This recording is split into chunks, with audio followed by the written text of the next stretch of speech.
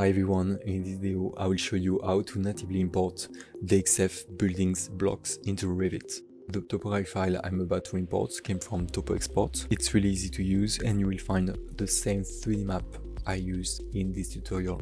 The link is in the description. Let's start by opening Revit and start a new project.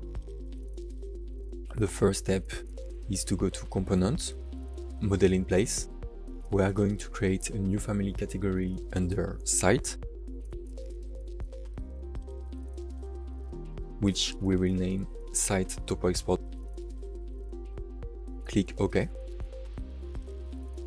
Then go to Insert and click on Import CAD. Select the 3D topo file named TopoExport Modeling. Verify your import unit is in meter, then select Open. Switch to the 3D view to check the file has been correctly imported. In this tutorial we will be focused on the building, so I will delete all the other layers. The building are now isolated. Now I will explode them. As you can see, all the DXF blocks are now editable.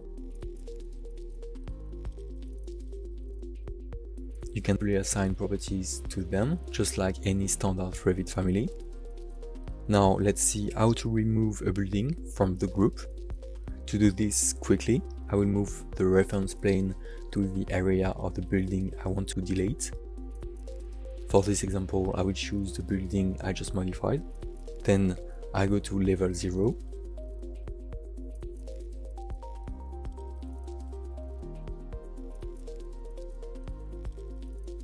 Go to the Create panel, click on Void Forms, and click Void Extrusion. I trace the outline of the building and I will manually set the height of the extrusion to fully cover the building.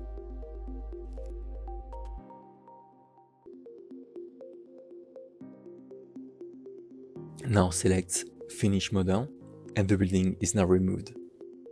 Thanks for watching this video, don't forget to like and subscribe.